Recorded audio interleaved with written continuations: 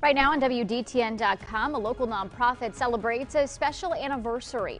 Homefull, an organization initially started to fight homelessness, is celebrating a year of also helping to fight food insecurity. The organization opened a mobile grocery store last year as more Miami Valley residents faced financial difficulties.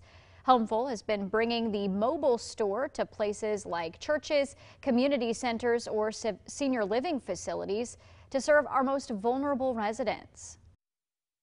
Homefull is so proud and pleased to have been able to not only launch a local grocery store in our community, we did it during a pandemic, and 1 year later, the program is thriving. It is serving people all across Montgomery County.